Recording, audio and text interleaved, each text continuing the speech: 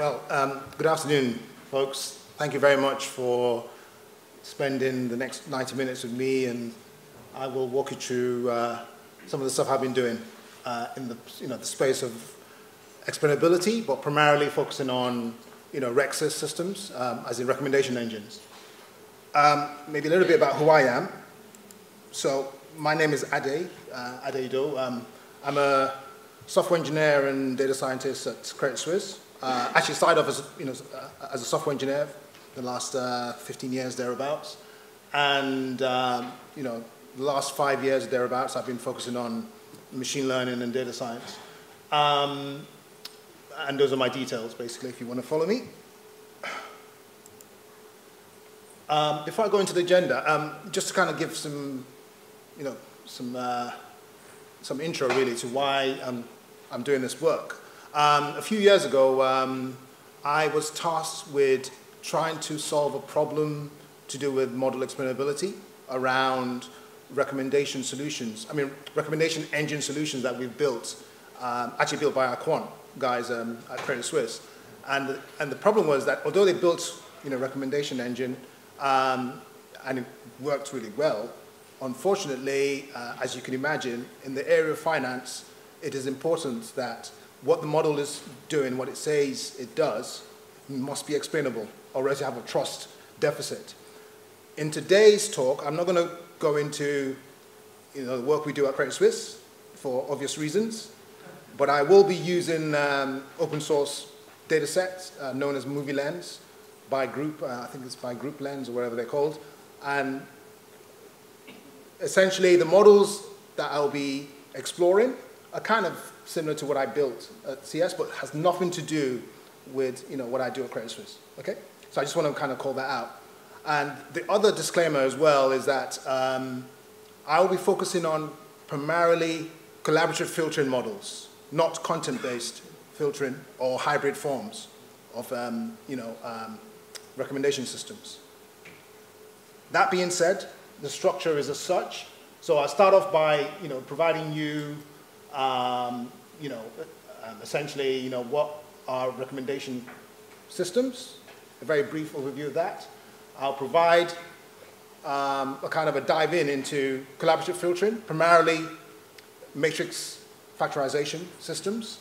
And then we'll briefly talk about explainability in AI and primarily focusing on recommendation systems. Then we will do a very quick sort of exploratory data analysis of the Movie Lens data sets. I'll do a much more in-depth analysis when I do the demo on that. Then I'll walk you through a number of recommendation system explainable models that are out there. And then, I'll then provide some demos. I think I've got about 6 or 7 demos. We'll see how time kind of evolves. But hopefully I should be able to kind of walk you through all of that. And then, of course, we'll have a Q&A session. So I'll start off with, the sort of what are the different types of recommendation systems that are out there. So generally, there are 2 types.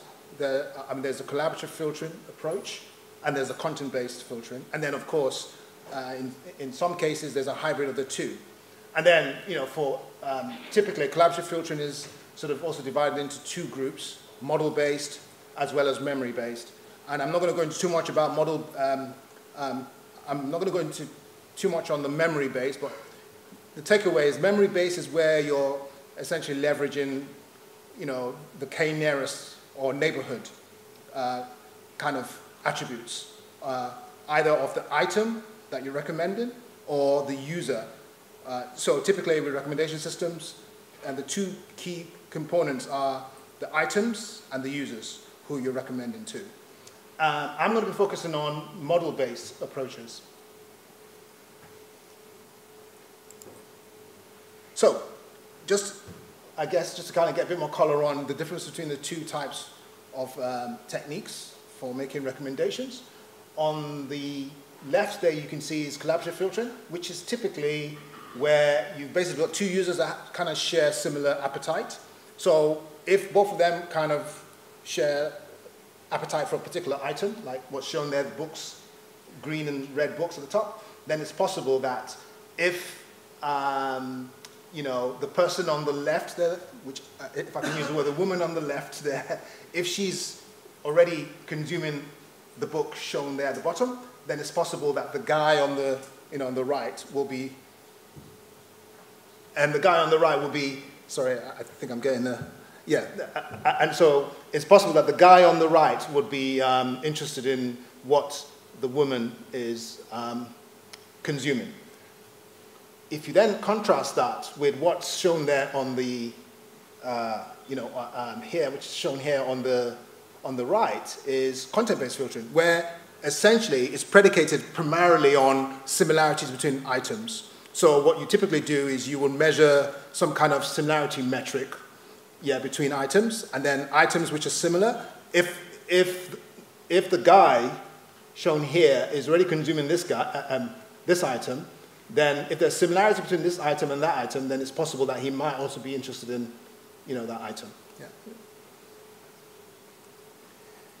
And then just to kind of delve further into different types of recommendations, there are a number of ways to do recommendations. So the very kind of classical way is, as I said earlier, is to have your user item interaction matrix.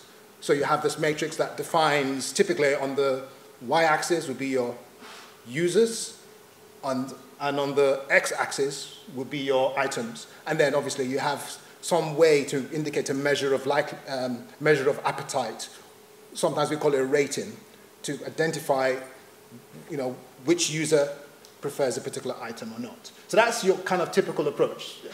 And that's what you tend to see in most circumstances. But also, in some cases, there are cases where context is quite important. Where, for instance, not only are we interested in just the user item interaction, but we also have features of either the user or item also being built into the model.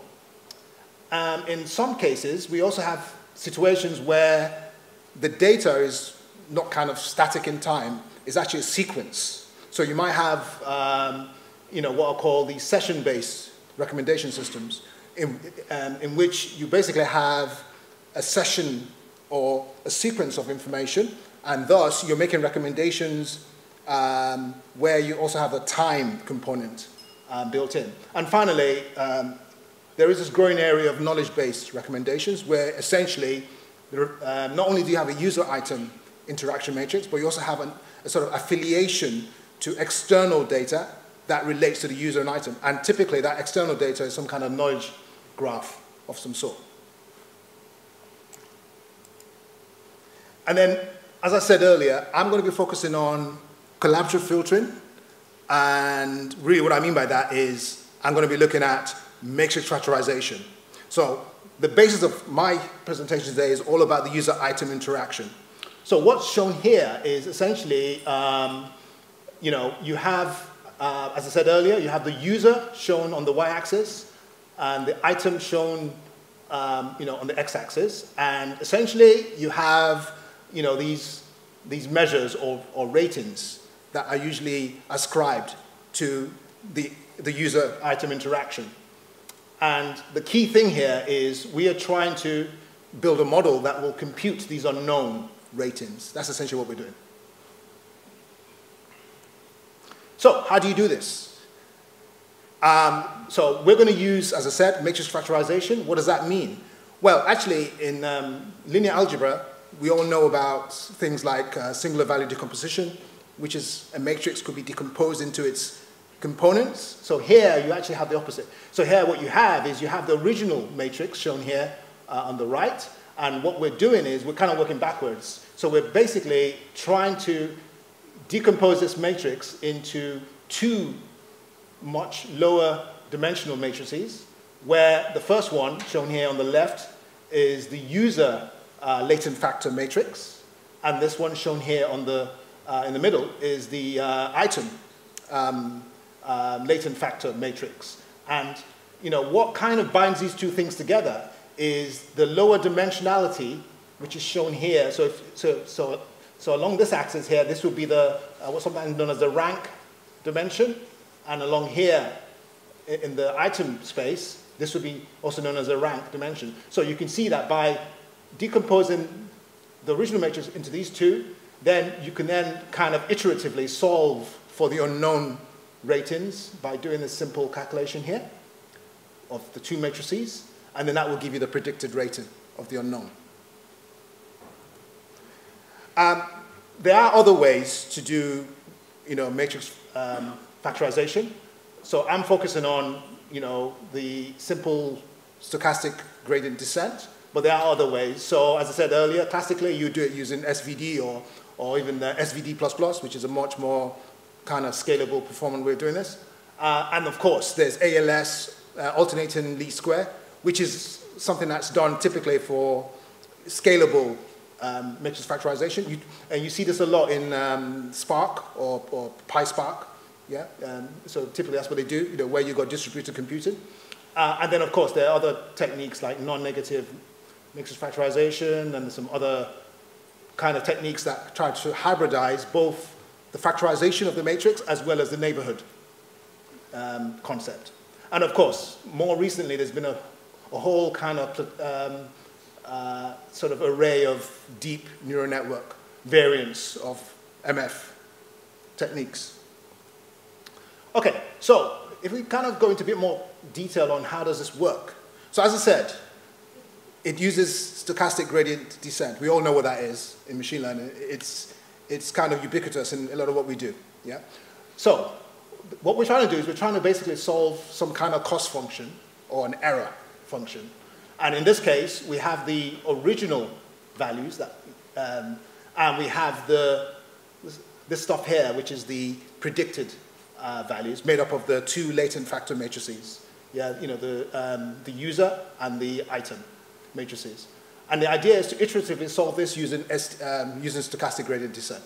Okay, and we do that by basically, for each of these user item components or matrices, we're basically, we're updating the values by, applying a learning rate multiplied by this term here. And as you can see, this term also embraces some kind of regularization term as well. So that regularizes it. And then we do the same thing as well for the item piece. And what's shown here on the right is just essentially pseudocode, which pretty much explains the same thing I just said there. In the background is showing you a real performance metric that was computed when we ran this stochastic gradient descent. Okay? And again, I should mention, for most of my slides, I try to provide references. So yeah, please, if I forget to mention them, just, please have a look out for that. So I'm now going to digress and talk about explainability. Why do we need explainability? So now we've got a model. We've got an MF model, a matrix factorization model. It's very good at predicting unknown ratings. But how do you explain what's going on in the black box? So this is a major theme in AI and ML. Okay? And we know why this is essential. As I started off the talk, I said we built a solution many years ago to recommend financial products to our clients. But why is it making those recommendations? What is the intuition behind it? Yeah? How can we trust that this thing is doing what it's meant to do? Yeah? So this is why we need explainability. And I'm sure you guys have seen this in pretty much a lot of presentations. So again, typically the kind of attributes we want from a AI or decision system is it needs to be transparent, it needs to be effective, trustworthy, etc., etc. Right? Again, that's the reference on that. So what we basically have is we have this dichotomy here of the two worlds. One of the black box that's doing a great job. It can does the right prediction, but it's a black box. It's completely opaque. And then on the right we have where we want to be, which is some kind of AI that is completely transparent. It works, but also it tells us how it works. So the divide is that currently, if you simply just have a matrix factorization solution without any explainability, then it doesn't tell you the why. Why did it do that? Why not do something else? So the essence of building explainability on top of your model is to essentially, answer these questions here shown on the right. And this is kind of where we want to be. That's further emphasized with this graph here.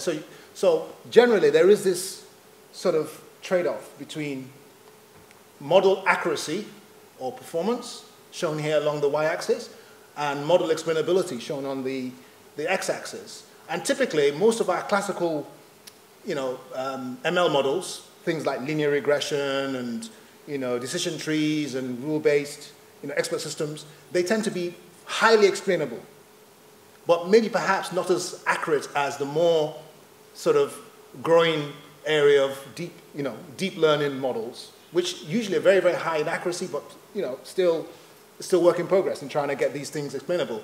Of course, in the last few years, there's been a lot of work done in systems like Lime and Sharp and Sharpie and whatever to try and make deep neural nets explainable. But this is the problem we're trying to solve. And where we want to be is, hopefully in the future, we want to be somewhere around this region, where our AI is not only is it of high performance or high accuracy, but it's also fully explainable. So I'm now going to digress a bit. So we kind of agree that we need to build AI that is explainable. And we also need a semantic or some way to express explainability. And that's kind of what this is trying to say here. So there are various ways of being able to, to sort of communicate explainability of an AI solution. So, you start off with a very basic sort of user style or item style. What does that mean? That means, you see that sometimes with Amazon, because you bought this item, we also recommend a whole bunch of other items. So that's typically like a user style explanation. And then you have other forms of explanations, such as, feature-based, explanations, where essentially it's looking at certain features, of the user, maybe features on the user or on the item. You have some of these can also be opinion-based explanations, where you're looking at typically also that's also sometimes referred to as social explanations, where you're not only looking at yourself, but you're looking at how you compare with other folks who might share certain traits with yourself, perhaps some kind of social, almost like a social media kind of thing, whereby you've got a graph of people that share similar traits, and so we recommend blah because other folks like yourself also consume blah. And then we have, with the growing area of NLP, we also have cases where the explainability is actually either it's a generative NLP model that would generate text to explain how the model solution had evolved. And in some cases, we also have visual explanations. I've got a couple of slides that just kind of walk you through some of these things, but I'm not going to dwell too much on these. You can have a look at the references provided. So here's a slide that's showing you, I think up here is showing you cases of user-based and item-based. Yeah, so there you can see. I mean, I'm not going to sort of dwell too much on this, and then you can see along here you have cases where we're using text to sort of explain what's going on. And then finally, along here, we've got some visualization explanation styles. Yeah? So the number of ways, and this is very, very critical, because in the end, explainability is going to be consumed by the end user, who's a client, has nothing to do with ML. So they don't want you to give them a Lime sort of, graphic, which is explaining what, how the model works. They want something very simple that is easily intuitive. And here's another example. Again, this is just showing you cases here where you've got a user item style explanations. User/item explanation style, and equally you've got a similar thing there. This is quite interesting. This is a case where you've got textual style explanation. So here we actually got sentences, and then you're using the word clouds to kind of emphasize how the model works. And here's another one where we're using a visual style explanation. And here's one where it's sort of based on some kind of social graph representation of users. So as I said earlier, if you're part of the same graph, the machine is recommending this item because you share something in common with the rest of your neighbors. Okay, so that kind of gives us a very high-level perspective of why not only are we trying to solve the problem of recommendation using the black box, but we also need a mechanism to be able to explain what's going on in the black box. So I'm now going to walk you through what I did. So of course, as I said earlier, I'm not using any sort of private data. I'm going to be using open source data. MovieLens is a well-known data set. I think it was created by GroupLens. So it's been around for a long time. In fact, GroupLens do a lot of work in the recommendation engine space. So the data set for MovieLens is quite broad. I've only focused on actually two, not even three, but I'm showing you here 3 data sets. The first one that's pretty much the main one is the interaction matrix. So there you can see you've got the user, item, and rating information. And of course, typically this will be pivoted so that you can create a matrix of some sort. And then on the right here, you've got the movie or item data set. So this is basically showing you the item and all of its affiliated fields. Yeah. And then finally, at the bottom here is the user information, where you've got demographic information, the age, etc. If you look at if you go to the GroupLens website and look at MovieLens, MovieLens comes in all sorts of flavors. I've only used the 100K version of MovieLens. I think it actually goes up to 25 million in terms of the size of the data. I've only used the 100K version. And as I said, there are other data sets, including metadata, that I've not used for this analysis. Okay, so now that we understand the data, and I'll provide a bit more color on some of the data exploration findings during the demo. The next step now is for us to try and articulate exactly how do we want to build this explainability onto our model. So classically, there are 2 ways of doing this. So the first approach is what's known as a model-based approach. What does that really mean? So essentially, this is where the explainability is part and parcel of the model that's doing the actual prediction. So essentially, the explainability is baked into the model that's doing the prediction. And so sometimes it's referred to as intrinsic based, or sometimes it's referred to as anti-hoc approach. The converse approach to this is where you decouple the explainability component from the model, and that's what's called the post-hoc approach. And generally, there are pros and cons in how you choose any one of these 2 approaches. Typically, the model-based approach is very difficult because what you're doing effectively is you're considering explainability as part of the prediction solution, and that is not always very straightforward. I mean, you could envisage trying to do this in a deep learning model. It's quite involved. The second approach generally is a lot easier because it's completely decoupled from building your recommendation engine. You're now just building a layer on top of the recommendation engine that does the explainability. And it's kind of akin to what you see with things like Lime, for instance. Lime you can bolt Lime onto pretty much most models, yeah? Because all it's doing is just some kind of proxy or surrogate, yeah? Which tries to explain the more complex model with a very simple surrogate. Okay? And again, these are the references. Just to kind of further elaborate this, this point, so you have your anti-hoc, which as I said is model-based, is built into the model itself, and you have your post-hoc. And then of course, these two could either be providing you local explainability or global explainability. So that's another thing to just take note of. Okay, so now I'm going to home in on exactly what was done for this problem to do with movie lens.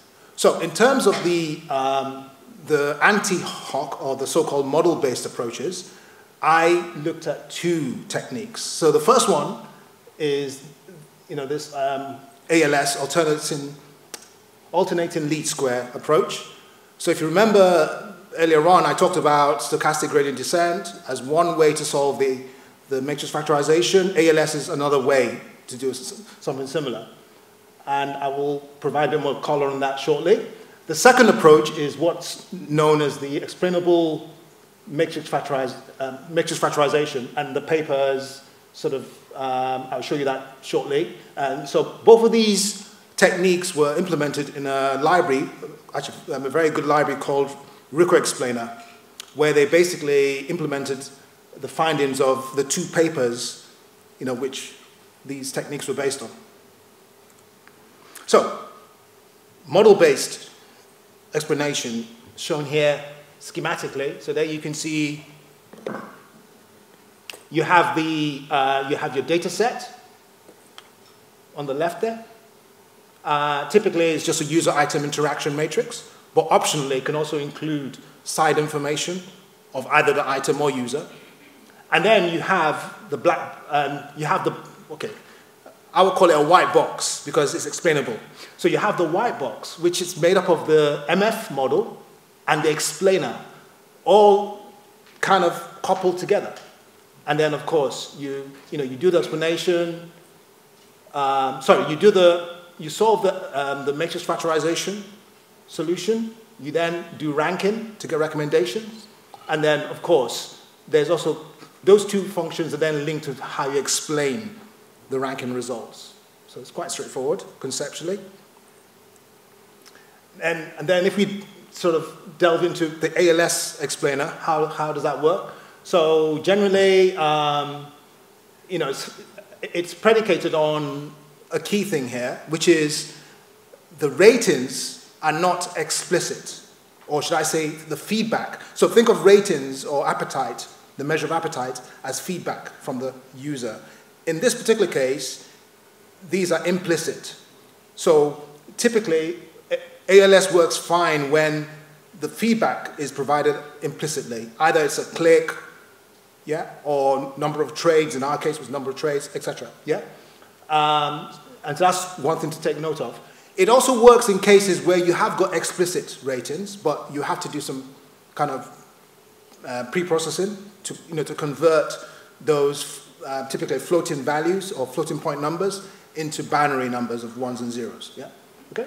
And then ALS, as I said earlier, is a well-known technique that's used for highly scalable sort of processing of, of MF, basically, of the matrix factorization solution. And then, again, very similar to stochastic gradient technique. Again, you have a cost function here, as shown here. And as you can see, you have this piece here, which is where you're trying to ensure that the predicted is close to the, that the actual is close to the predicted, okay? And then this term here is where you're basically applying some regularization function to basically, to ensure or to penalize any sort of, overfitting due to these two terms, yeah? And again, it is simply very similar to the last approach. You're just simply doing an update, although it's called alternating because you're alternating the updates for both the user latent matrix as well as the item. And then you put those two together, and then you end up with this solution here, and then this gives you the predicted rating. For more information, you can look at this, this paper. And then one of the benefits of this approach is that you get for free, you get this matrix here, this matrix, which actually embodies or encapsulates the item-by-item similarity, which is quite key for us, because that could then be used for explainability. Yeah? And then here is actually a real result, which I'll provide more color on during the demo. So this is a result. So you can see here, this is a recommendation, and then it's just telling us that, well, this recommendation is close to these guys, these items, and it's just giving you some measure of how close they are. Yeah? So that's what you get. Okay, we now move on to the second approach for model-based explainability. So the second approach is this EMF. So EMF is essentially based on identifying similar users of items or users. It, again, is based on similarity of the user or item. But more importantly, it also brings in this concept of neighborhood. And here's, here's an example I pulled out of the paper itself. So there you can see what it's doing there. Yeah? So it's just saying that, that your ratings are similar to these movies. And then it provides some kind of score. Yeah? Or, you can do it the other way around. You can say that you are close to your neighbors based upon this score. Okay? And then in terms of the internals of it, so here what we're doing is we're solving this expectation function that embraces, essentially it's measuring the distribution of either the user or item. How many times a particular user for an item, for a user recommending an item, how many times is that item close to its neighbors? Sorry, okay. And this is done on both sides, both the user and the item. Again, for more details, you can have a look at this paper. And then, again, the key thing here, again, is that we have this term here, this matrix that we're going to use. And this matrix, again, embodies explainability. And, again, it features also in the cost function. So here you can see that's the matrix there. And you see it's been used to kind of, to tune this term here, which again also embodies the regularization term. So essentially, it's ensuring that it's bringing these two things together, so that these two, the difference between, that both the user latent factor and the item are not further apart. And again, as I said earlier, we solve J, this cost function, iteratively, by doing updates on both the user and the item components. And I think the takeaway is this W that we would use to basically put a measure on similarity. And again, I'll show you this when we do the demo, but essentially what you get out of this for free is you now, not only are you using your MF, which matrix factorization, one of the byproducts of that is that you decompose the interaction matrix into two components, the item latent factor and the user latent factor. But now you could also use that to, as a sort of an item style explanation to actually explain what's going on in the black box. So what's shown here is essentially this graphic is basically showing you when you take the item latent factor, which is obviously of size k, or should I say it's of size number of items by k, so it's a matrix. You then reduce that to two-dimensional space so that we can visualize it. So you get this sort of thing. So in this particular case, we've used one of the, the dimensionality reduction techniques. I think I used UMAP here. And then what you're seeing here is the blues are basically all of the recommendations, and then the purples or different shades of purples are explanations. And then the X here, actually what I've done here is I've also overlaid not only the item latent factor, I've also indicated in the same space the user, just one point of the user, which is this guy here, and you can see the interactions, yeah? But this suddenly provides at least from an analysis perspective, this provides some level of explainability that you can then use and provide it in a much more simpler way to the client, as shown earlier. Okay, let me pause for a minute. So far we've talked about model-based explainability. And as I said, model-based explainability essentially is about coupling the recommendation engine model with the explainability model. The two are completely inextricably linked together, which is good. We're now going to digress now and move on to the converse approach to doing this, which is, as I said earlier, post-hoc. Post-hoc, as you can see here, is you have your interaction data, you use a model to train it, and then make predictions, you get recommendations, okay? And then we also have, completely detached from the black box, we have a surrogate model, okay? And the idea here is for this surrogate model to basically explain what is going on inside this black box. And the only thing the surrogate model knows about is the output of this black box as well as the recommendations made. And it will then be able to make explanations for us. Yeah? This is conceptually very similar to what Lime is doing and Sharp, or Sharpie, yeah, pretty much. So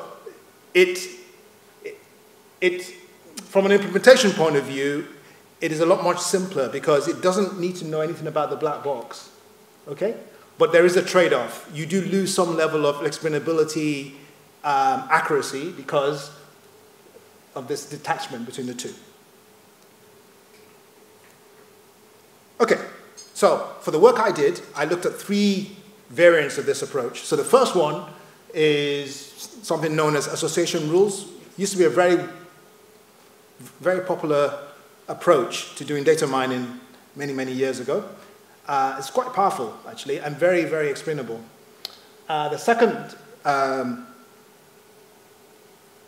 approach is what's known as KNN explainer, which kind of tells us what it does on the tin. Is using, you know, sort of KNN as a surrogate to explain what the MF is doing. So KNN, we know, is a neighborhood approach to doing, to solving, to do recommendations. So it's using that as a surrogate to explain what the more black box thing is doing. And then finally, I actually like this approach. This is a variant to matrix factorization, known as factorization machines. And why this is very powerful is because factorization machines would allow you, not only do you have the user item interaction matrix, but it allows for you to have side information.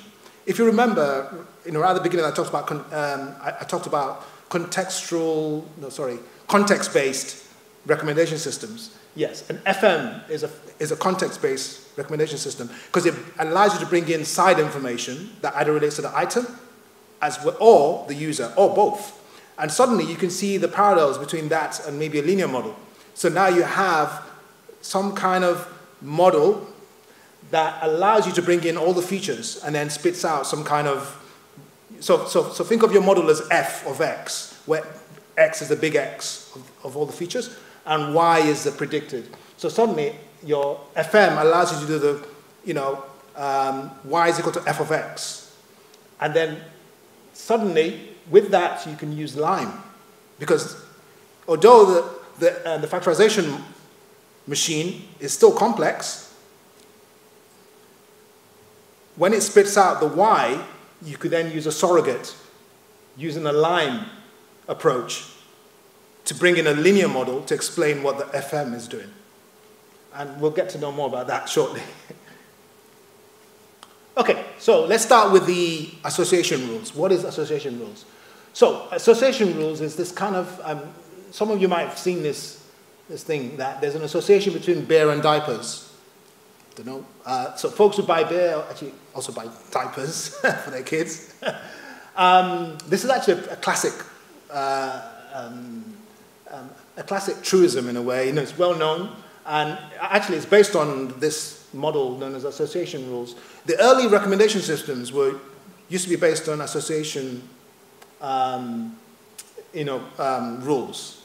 And basically what it means is that you can have transactions being, and so you have a number of transactions which are part of a catalog of items.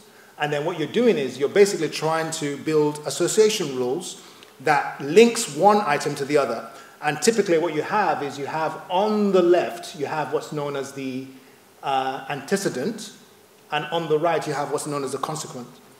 And if you parallel that to what we're doing on the recommendation side, the recommendation would always be the diapers. We're recommending the diaper, and then the reason is why. That's the antecedent. Okay? So that's kind of what we're trying to do here. Yeah? For further details, you can, again, this is 2 good papers that explain a lot of the, what's going on. And here's a graphic that hopefully I'll try and see if I can explain this further. So what you have is you have your classic user item matrix or interaction matrix. You feed that into your black box, your FM model. Again, similar to what we're doing before. Only difference now is FM is going to have to do a one-hot encoding of all the values. So there is some level of pre-processing you have to do to your data sets to make it presentable to the FM model. But apart from that, it's pretty much a black box. Then it spits out the predicted ratings. Those ratings are then essentially would be used and ranked to give recommendations. So here you can see B, C, D. Okay, equally, we then pass all that information now back to a completely decoupled model, which is the AR. And the AR model, what it's doing underneath the covers is it's using data mining. There's several ways to do this, but generally, one technique is to use this a priori algorithm to figure out that for all the items, it will basically spit out rules of the antecedent consequent pair, as well as metrics to indicate how well those rules have been computed. Typical metrics will be support, confidence, and lift. And then basically, this is then further filtered so that we get the highest, we only keep the top D or top K rows. And then with that, you now have your explanations for the recommendations as shown here. And again, I'll kind of go into this shortly during the demo. And this is a typical example of this when you run it. Okay, next one is post-hoc KNN. Again, honestly, this is pretty much similar to the last one. Only difference here is that we're using K nearest neighbors as our surrogate rather than AR, rather than association rules. So it's pretty much similar. And the takeaways are that when we do KNN, of course, you're measuring similarity between items. So here we're using cosine similarity. For further details, it's again in this paper, but I'll give a demo on that as well. And that's the results I obtained when I ran this. In the interest of time, I'm just going to kind of quickly walk through the last one. The last one is this FM Lime explainer. And as I said earlier, so FM is a factorization machine. Actually, I think I made a small mistake earlier. When I was referring to MF, I was actually talking about FM. Sorry. In the last slide on AR, I was meant to say MF. Sorry, I get a bit confused with the FM and MF. But essentially, the black box you saw here, let me just correct that, sorry. Yes, sorry. So let me just correct that. So this black box is MF, sorry, MF, not FM. This is just a normal classic MF. Okay? Now we're going to go on to FM. And FM is a variant of MF because FM is where you can bring in side information because it's a context-based model. Okay? And the only difference really is that when you do FM, because you're bringing in side information, you need to reshape your data set. Primarily, you need to essentially, you need to do something like this. So you can see here, you have to have the user features encoded as a one-hot encoding. You have to do the same for the items, and then you have to do the same for the side information. In this particular case, side information is the genre of the movies. And then, of course, you have your output. This is the only thing you need to do. This is the only difference. And again, it's a very sparse matrix, but this time very sparse, but also with a lot of ones and zeros in it. Yeah? Okay? And what are we doing here? So obviously, as I said earlier, if you use the analogy of the y is equal to fx, so in this case, we're solving y is equal to fx. The f is the FM model. The x are all the features, and the y is basically the rating.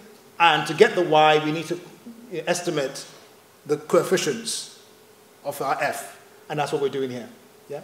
And again, again, it's classical stuff. We have, we're basically trying to reduce the error, and then we have this regularization term.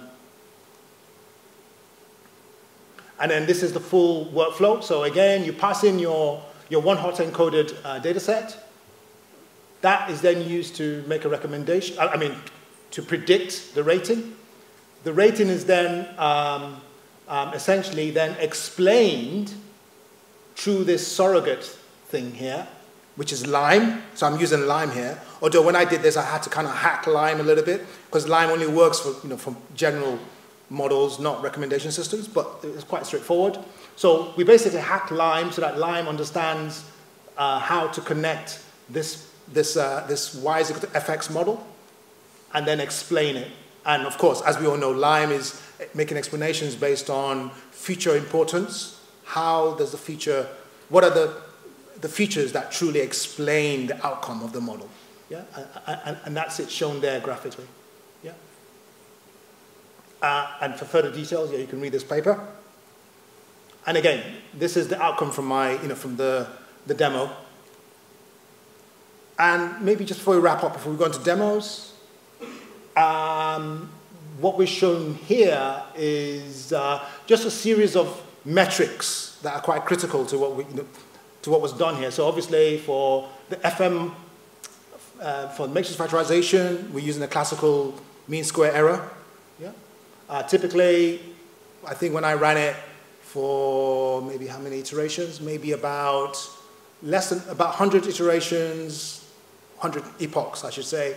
It's typically about between 0.6 and 0.5 was what I was getting. I'm sure if I run it a lot more and play around with hyperparameter tuning, make sure that the regularization term is also being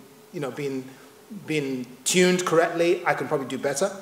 But, it was fine for the demo.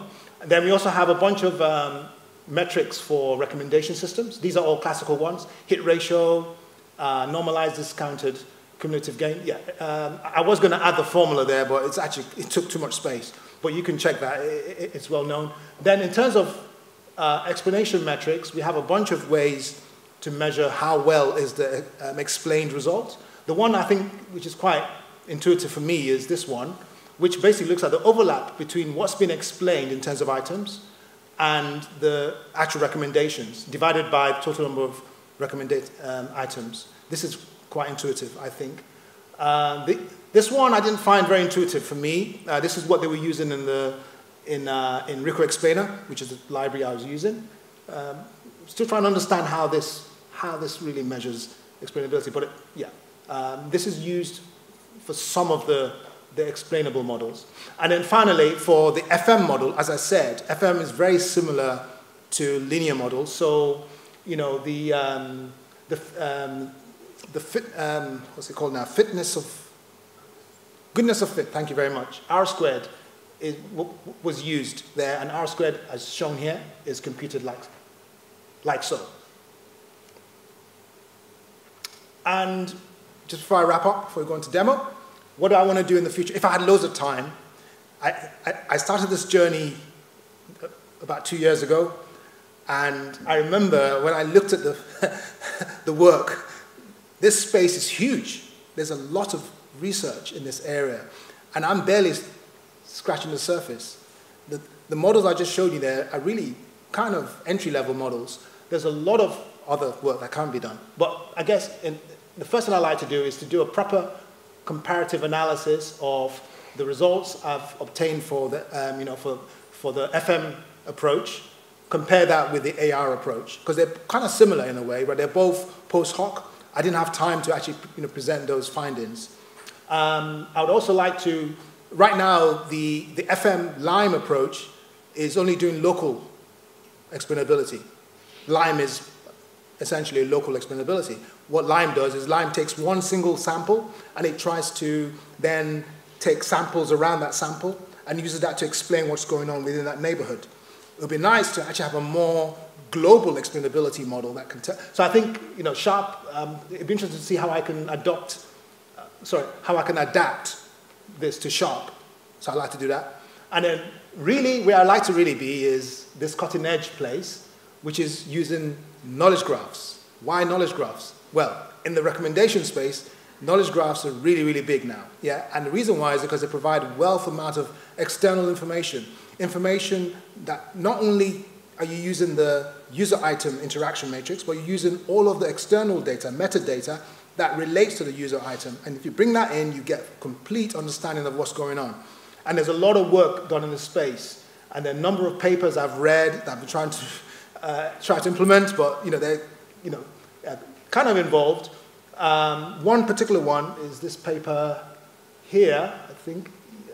Yes. So these are models that kind of are transformer or attention models. Also, they embrace a lot of graphical neural networks. So they take the graph and they embed the graph, which is why they have a GNN layer. And then by doing that, they then have the graph now represented in a more lower dimensional space. And then that then allows them to compute the recommendations, but not have recommendations in the traditional sense of just something being recommended. You now have a graph. And then the graph path itself kind of implicitly is explaining why has it taken this path. So if you couple that with reinforcement learning, you suddenly have a very formidable way of providing explanations. So this is one area I'd like to explore, most definitely in the future. And again, just to kind of, further emphasize that last point, this is an extract from a paper. So there you can see this is the knowledge graph, and the graph is then sort of embedded somehow, and then what they're doing is they're using reinforcement learning to compute the policy, yeah, and then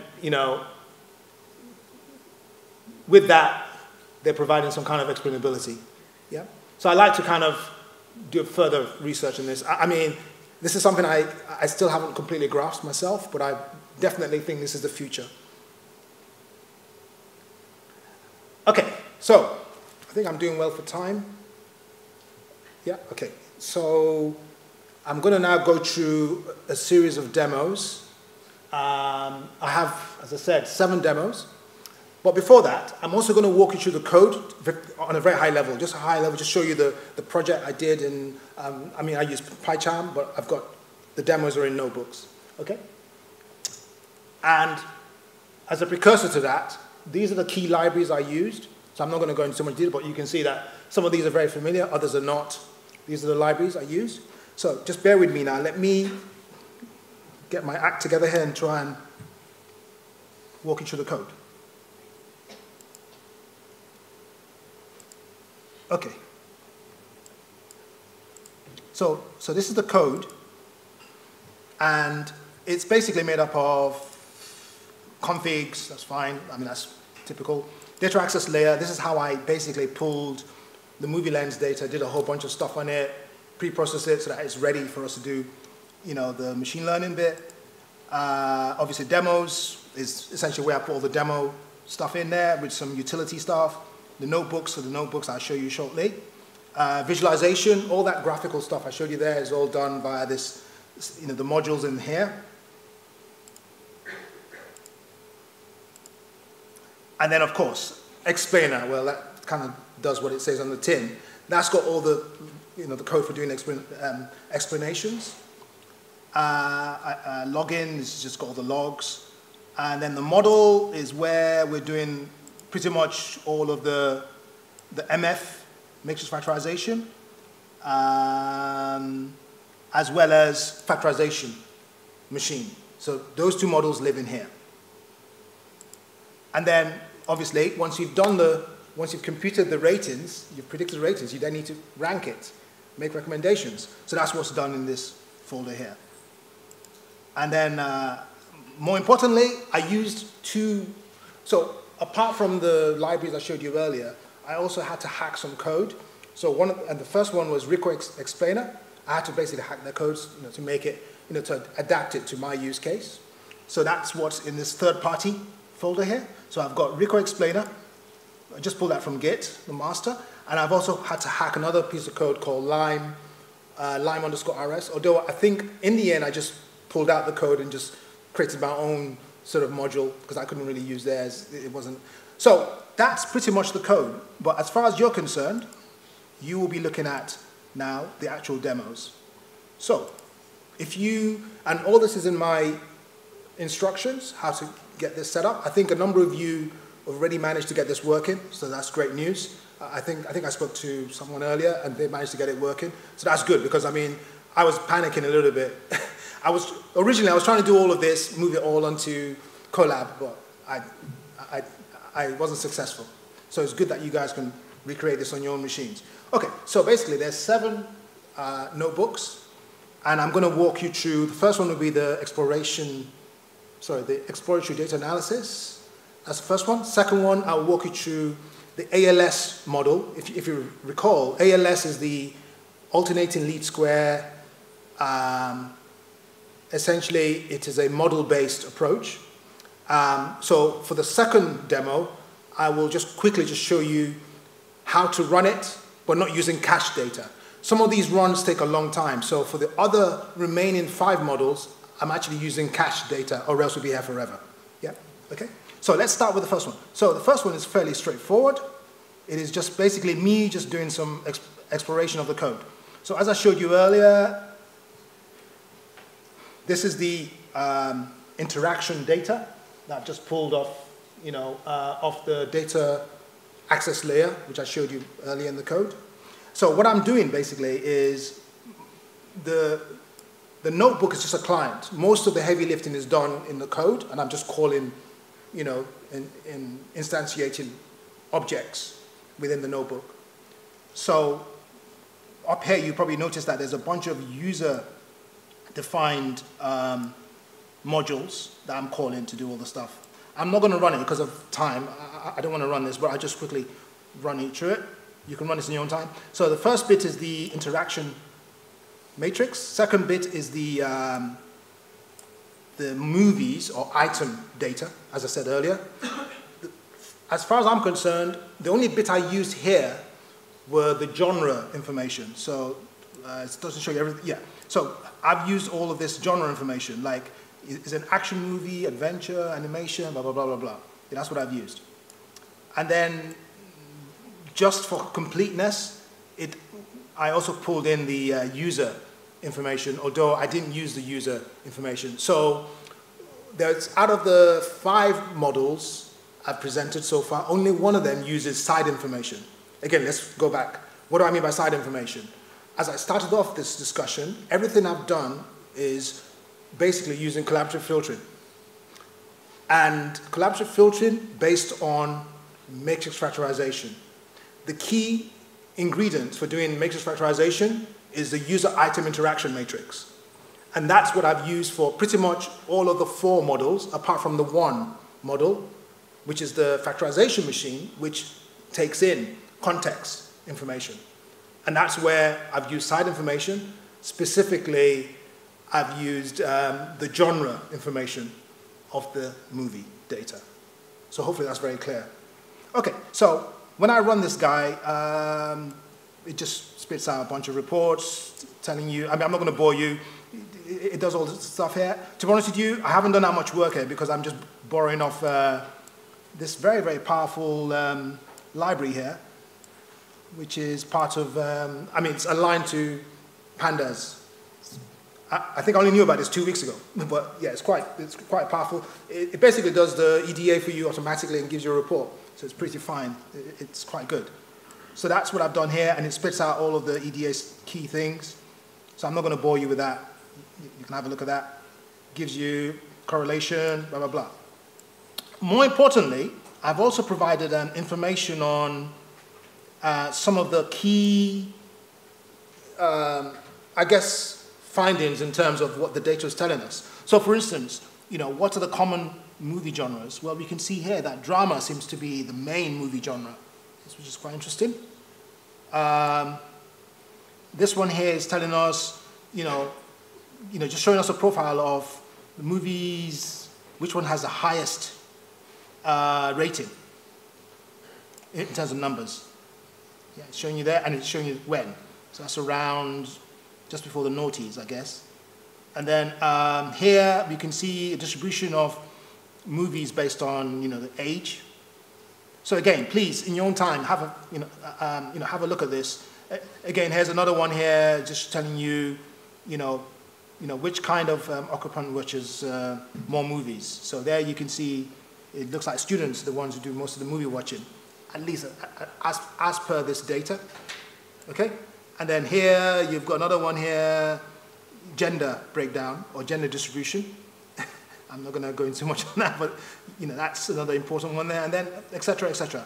And then here you've got things like top 10 rated movies. So Star Wars seems to be quite a very popular movie. And then by gender, it looks like our female folk or colleagues, prefer things like, the English Patient, as you can see, and I guess, is there one for males? Yeah, males, Star Wars. So males tend to be sci-fi. I'm not sure how accurate this information is. One, it's only 100K. The big data set is 25 million. Two, it is very much historical. I think it ends around the beginning of the noughties. I'm sure things have changed since then. So again, this is purely a machine learning exercise, not a psychological one. Okay, let's move on to the next demo. The next demo is where I'm basically doing a full run of the entire thing. So I'm solving the matrix factorization solution, then I'm doing recommendation with it, i.e. ranking, and then I'm doing explanation. And let me try and run this from scratch. Let's see what happens. Just to see.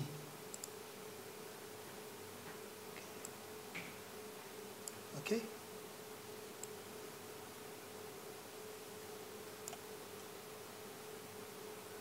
Okay, there you go. So it's doing the first one is MF, then it's recommending.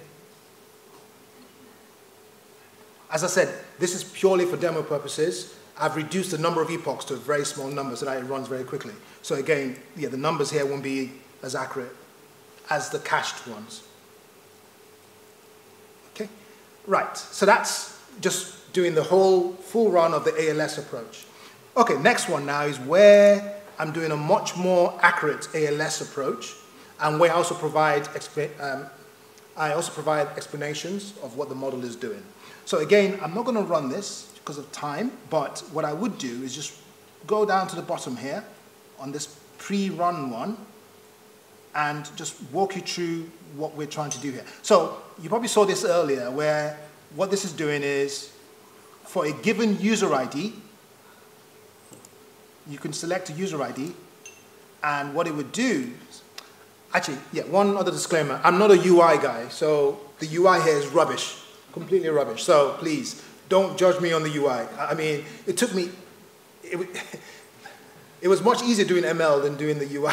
I mean, so yeah, I'm not a UI guy, so yeah, apologies in advance on that one. Okay, so, so here basically, as you change any one of these things, so you can either, you can set the rank. Okay, I thought so. Yeah. And there you can see changes. So basically what it's doing is it's saying that for a given recommendation, these are the closest other items, yeah, which are kind of similar to that recommendations for a given user. Yeah, that's what it's doing, essentially. So, and then it allows you to select users and run it again, yeah, and then you can see, yeah.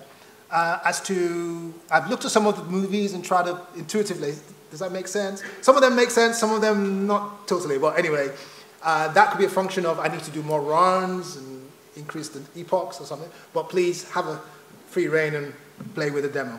So that's ALS. Okay, next one is, if you remember, we talked about the so-called explainable matrix factorization. So this is the one that embraces that thing I call the explainability matrix that's used to embrace similarity, either item-item similarity or user-user similarity. So again, it's very similar to the last one. I'm not going to run the whole thing, but I'm just going to show you. So if you remember, we had this graphic whereby, based upon a particular user, okay, it will give you a breakdown of, for that user, these are all the movies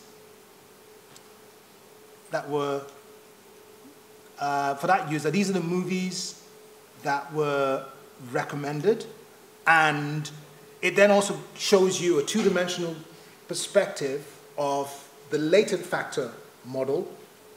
If you remember, there are two latent factor matrices, one for the user, one for the item. And what you're seeing here is essentially the blues are all the recommendations, these light blues, and then the different shades of gray, of purple, sorry, are the explanations of those recommendations. Obviously, explanations in this case would be items, similar items. And then this crosshair is just an overlay. So even though ordinarily this space is all about the item latent factors, we've then overlaid on top of that just one point from the user latent factor. And it's just showing you, yeah. This is quite good for debugging purposes, yeah, because now you can start to see, okay, how well is this thing really explaining what's been recommended, yeah, okay. Next one is, okay, so far I've talked about the model-based approaches. I'm now going to talk about the next three, the post-hoc approaches. Post-hoc meaning these are the use cases where the model is a black box, and then you also have this decoupled layer that does the explaining of the model. So the first one is this association rules. And again, I'm not going to run the whole thing, but I mean, I just go down to the bottom here. And what we're doing here is we're saying that here is a user. So we select a user, okay? And we basically make a recommendation, which is shown here. And for that user, these are, apologies. So we select a user, let's say 242 is the ID, and then for that user, this is the explanation of this recommendation here.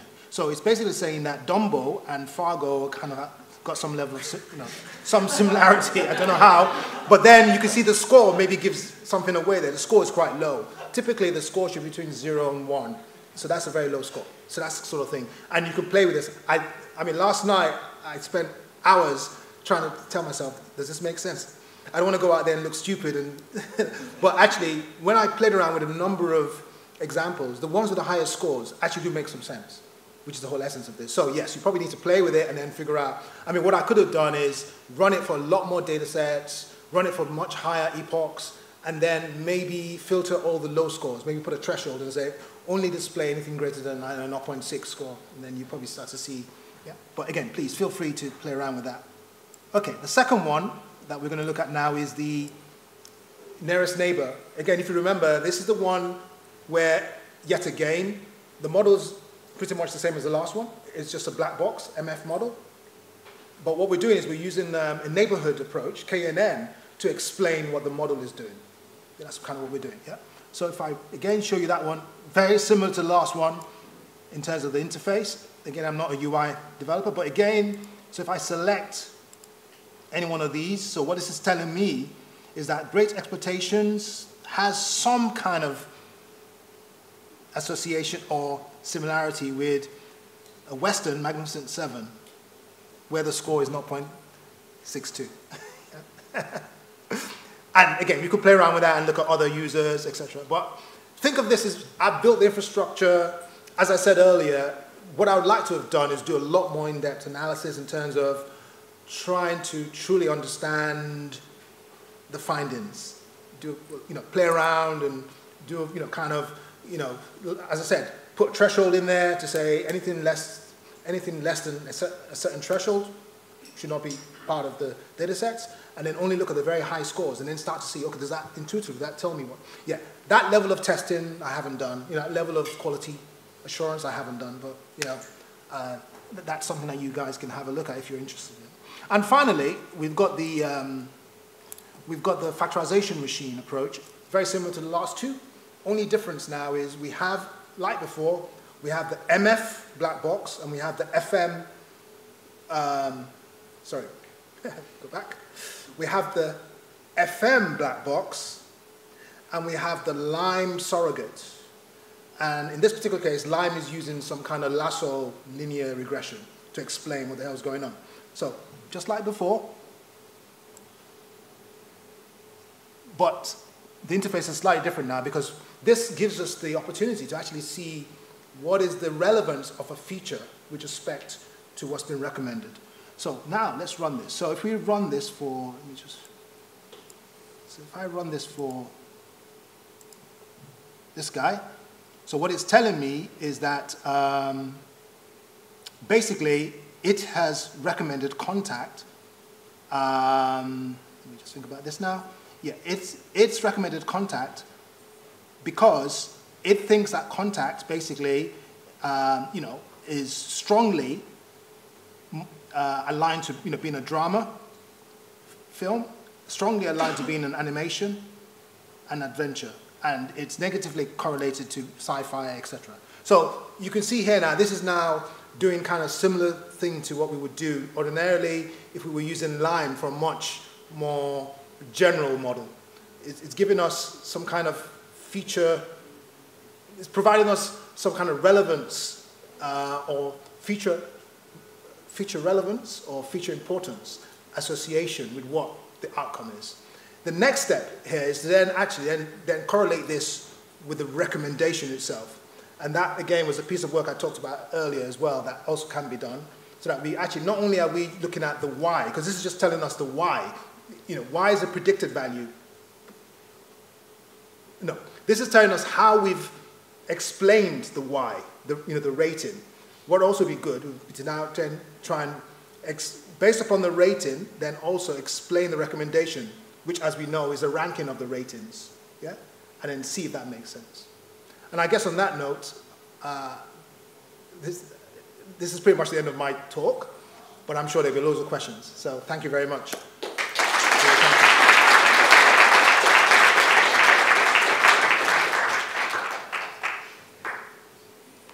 I think there are any more questions. Oh, yeah.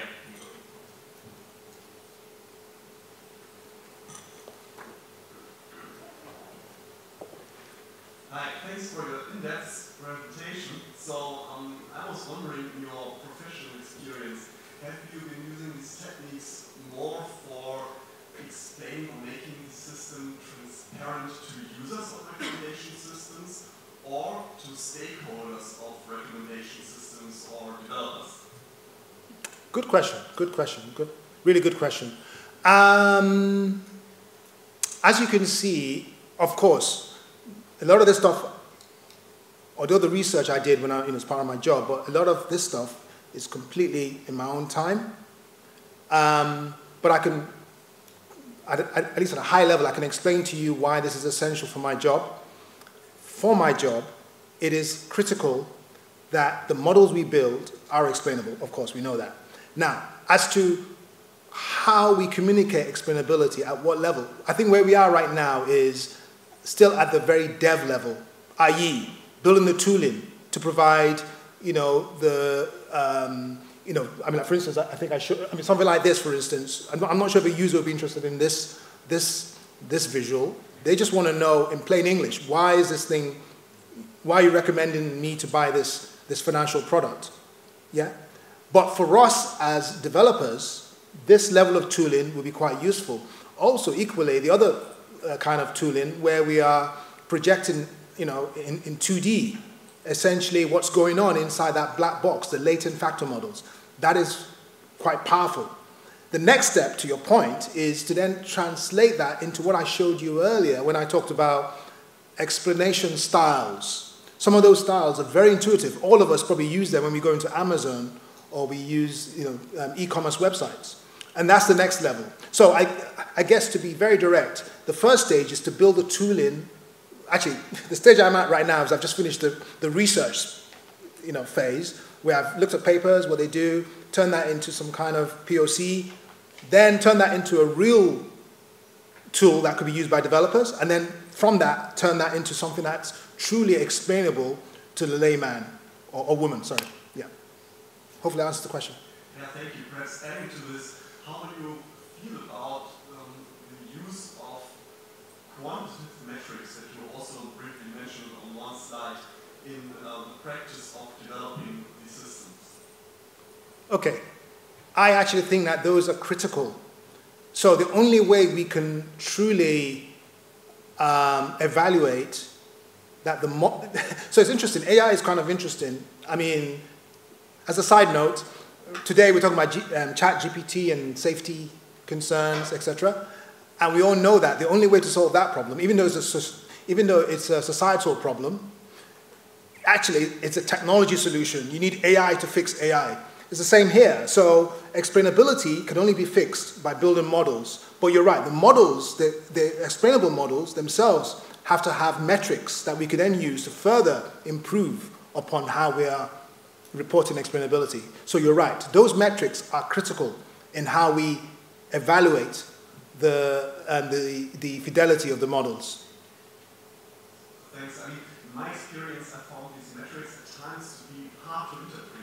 So therefore, I also relied rather on methods that you presented here, which rather go into the direction of qualitative analysis rather than quantitative analysis. Correct. But did you make similar experiences, or did you find these quantitative metrics clear in their interpretability?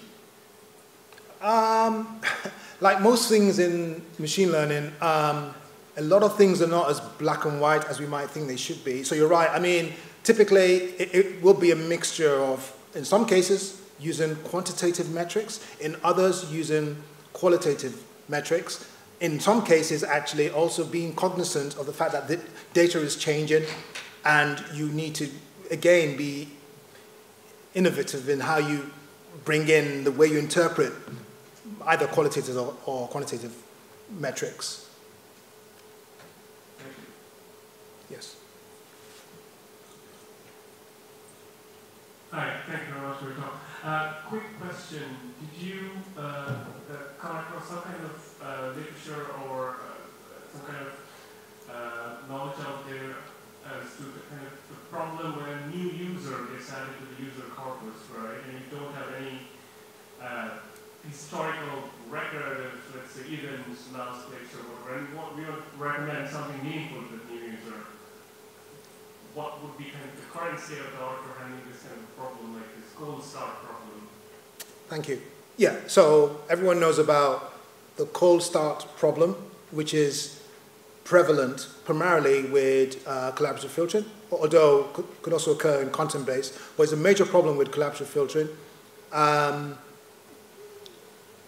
I guess that was not the essence of this work. This work was just saying that even for models that we think, and we assume the data is sort of static, even though that's not the case. In the real world, you've got distribution shifts in data.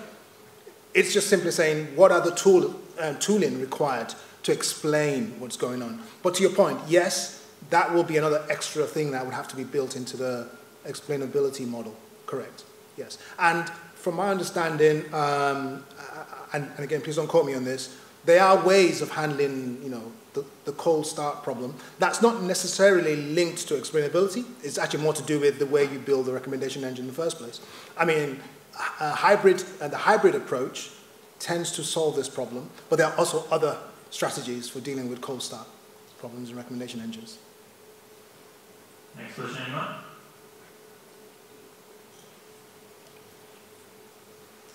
Thanks, very interesting. I had a question a bit related to the earlier one on the sort of perception of the end user. So in the papers where some of those methods were mentioned, was there any kind of studies on the impact on trust or on persuasiveness, or like kind of the adoption, and which of these explanations maybe had a bigger impact on like the end user, or even if it's an internal user? Thank you. I think that's a good question. I'm hoping that I'm not trying to be a politician and try and not answer your question, but I intentionally provided examples of those different explanation styles just to kind of illustrate that this is kind of where we want to be. As per my previous answer to I think the first question, what this work has just kind of done you could say the groundwork in building tooling as to how we then move from having tools primarily for developers to do explainability to a point where we can then build solutions for the client, building solutions that kind of entail explanation styles that are truly going to make the client be trust what's been explained, and all those other facets, transparency, etc. All I've done here is I've mentioned them, but I think that's kind of where we want to be. So I'm not trying to not answer your question, but I'm just saying that the work I've done so far is really more about the nuts and bolts of tooling.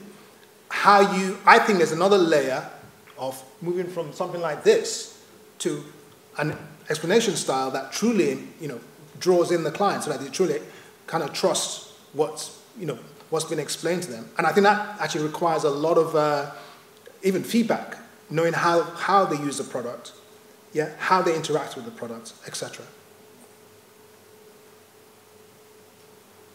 More questions? So the main aim of the recommendation system is to build, to recommend items to users that we find interesting. But how do we introduce novelty? Because we don't want to saturate the recommendation list with the same products all over again. So how is this problem solved? Okay, that's a good question. Again, I'm not going to not answer the question, but I'll try. So my main emphasis of this work was all about explainability, almost for the vanilla type recommendation system. There are a lot of solutions out there that deal with cold start, the novelty issue, diversity issue, etc. I did not explore any of those in this work. And I want to be completely crystal clear and not be a politician. Yeah, that's the case. But you're right. That's another key thing with recommendation systems. Any more questions?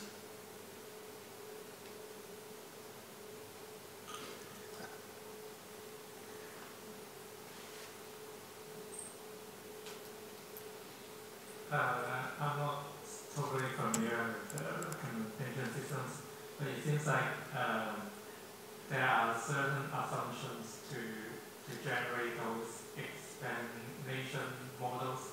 Like it's sort of almost like another modeling task where you can have like different assumptions and different susceptibilities in the model chosen, when you have chosen so that it reaches certain conclusion, like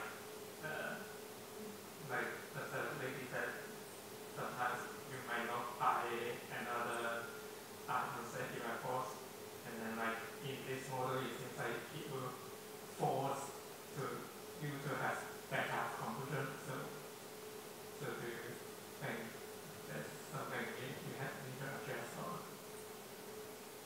Yeah, okay, thank you. I think I got most of what you said there, thanks. So the whole area of recommendation engines is quite vast, actually. It's a very broad area.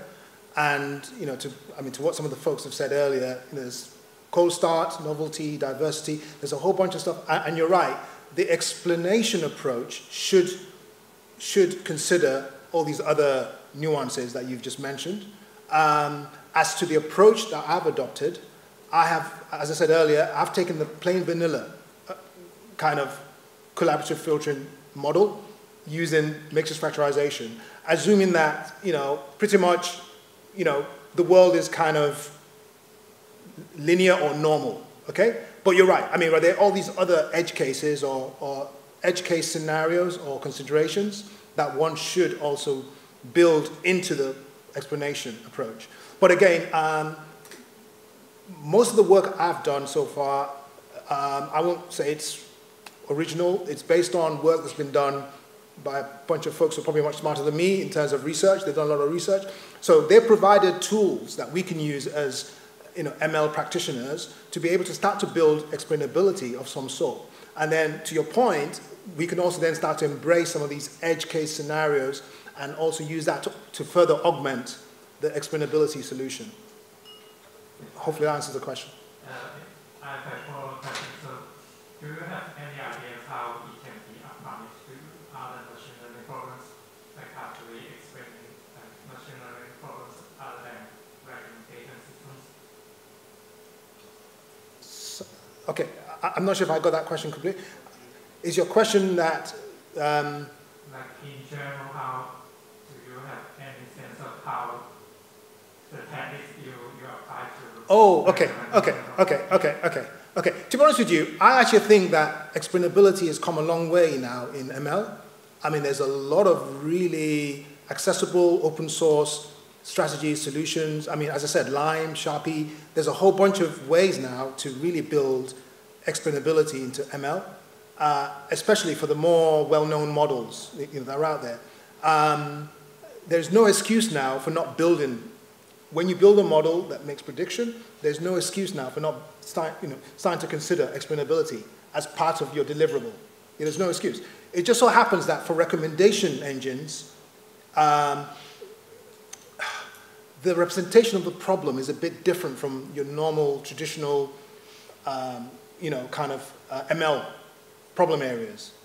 And this is why, when I started reading this stuff, I was just mesmerized at how much of a problem explainability really is for recommendation engines. It's a big issue, yeah? But to your point, I mean, I would say, and I'm not probably an expert in explainability across the whole ML spectrum, but my observation is that there's a lot of solutions now that provides explainability for ML. I mean, it's evolving, but I think there's a lot of work that's now been done that can easily be borrowed, and you don't even need to be a researcher. You just get the library and understand what's going on, and you can bolt it onto your product. I think we have time for one last question. I'm not complaining, that's good. I mean, Hi. Yeah, I was just wondering if you have like intuition for anti-hoc or post-hoc. Okay, that's a good question. Yeah. That's a good question. I like that question. Okay, that's a good question, actually.